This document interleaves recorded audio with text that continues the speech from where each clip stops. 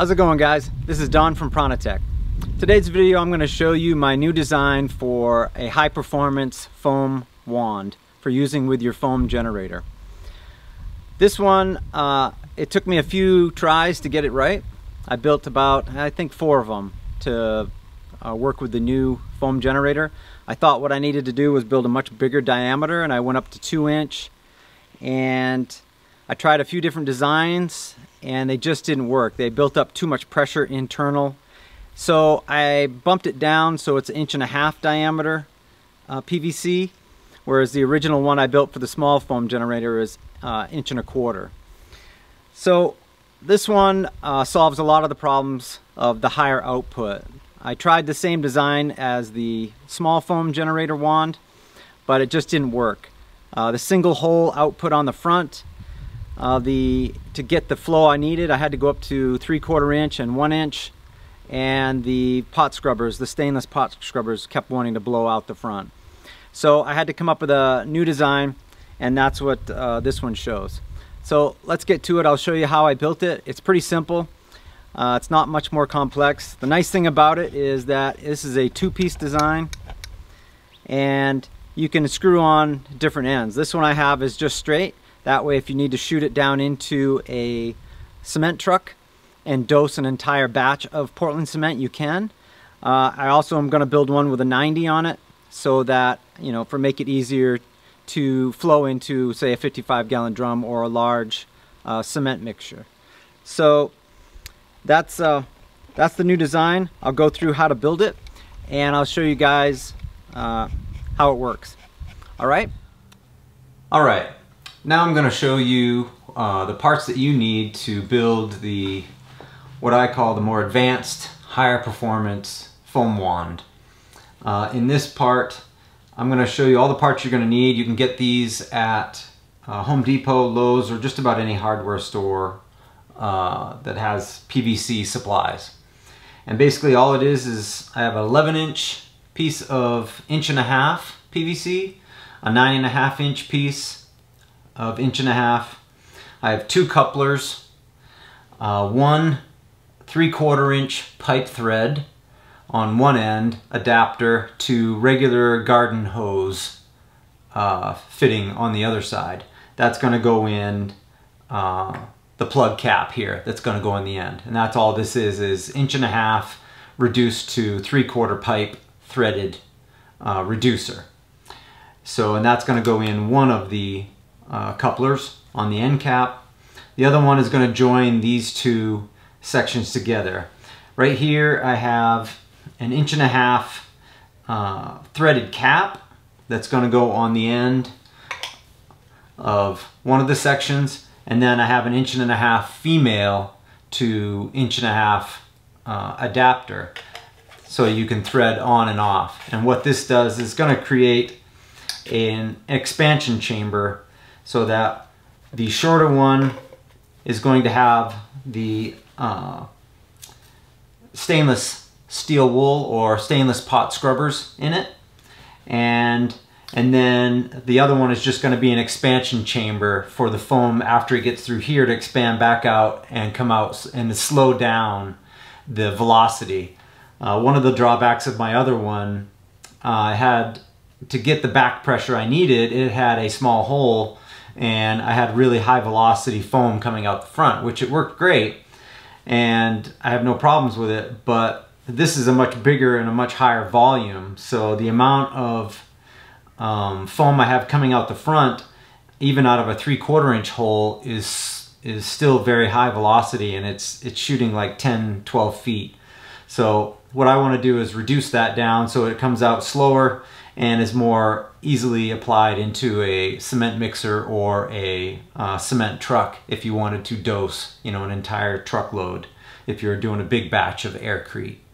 So basically those are the parts. The only thing that you can't buy at the store is I did make a little baffle, and what this is just a small piece of curved 1.5 inch pipe. I took a piece of this pipe, sliced off a section, and then cut out a little square of it, and then I put relief cuts on all 4 corners.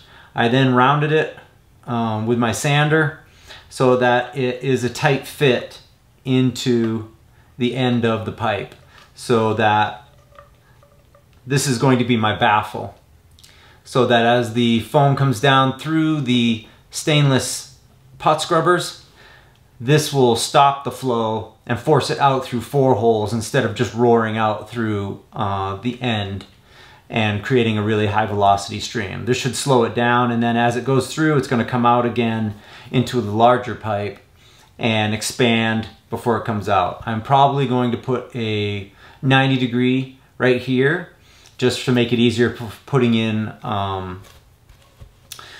mixers or cement trucks, things like that. Sometimes it's harder when it's just straight like that. But anyway, that's the plan. All this is, it was really simple to build, but what I'm going to do is I'm going to PVC cement this in the end and then put this cap over it so that everything's kind of held in place. And it'll be all cemented together, so that what happens a lot of times is that the stainless steel pot scrubbers want to push out through the hole, and it can kind of constrict it and make it even higher velocity. So that's what this is going to solve, is that major drawback to my other design.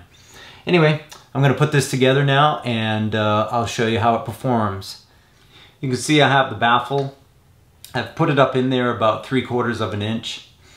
That way I have some little pieces of PVC that I've cut out, some little sticks, and everywhere there's a corner I'm going to put a support to try and hold it up in there. And then once I have them all glued in, I'm going to cut them off flush. That way my cap will fit up in there and support it.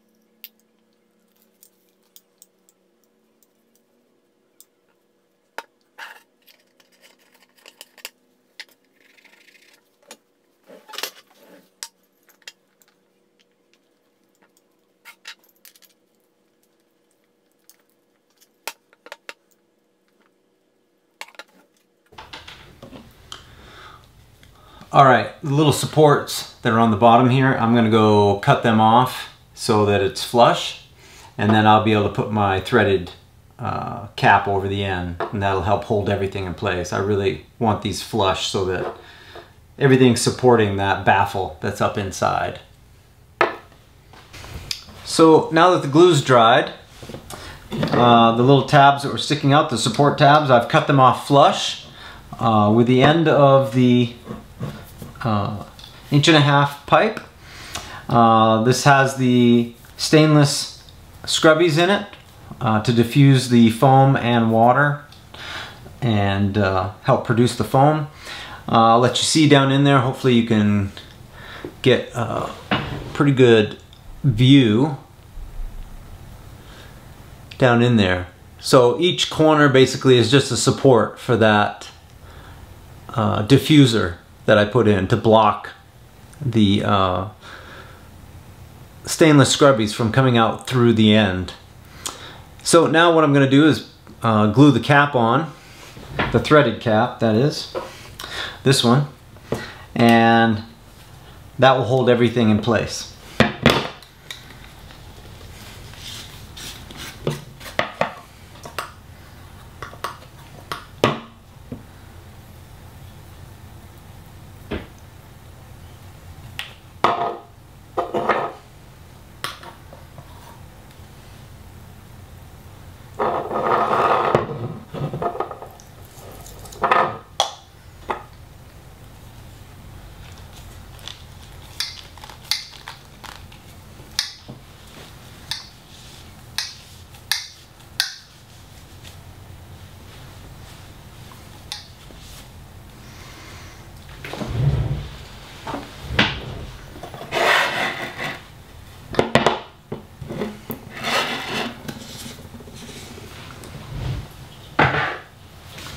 Alright, now we have our foam wand all built, and we now have an extension that we can just screw on as an expansion chamber. And that's pretty much it. This end we have a hookup for our hose, and it's basically ready to go. Alright, now let's go out and make some foam. Alright, so now I've got it outside. I've got it hooked up to my new foam generator, and I'm going to see how the new foam wand performs. I've got a 55-gallon drum with the top cut off, and as you can see in the background, I've already balanced it for flow, and now I'm just seeing what kind of performance it has filling up a 55-gallon drum. I usually do this to check dosing time before I make a big batch. This helps me to get an idea how long it takes to fill up a 55-gallon drum, and a 55-gallon drum is like 7.35 cubic feet. That gives me an idea how much foam I can output in a certain amount of time. When I tested it with this, it took about 1 minute and 45 seconds to fill the 55-gallon drum. So this performs amazing. It's putting out really high quality shaving cream like foam that fills up fast. Alright, you can see it's doing a great job, piling up nicely, holding its shape. This is putting out great foam. This final design is a really good one.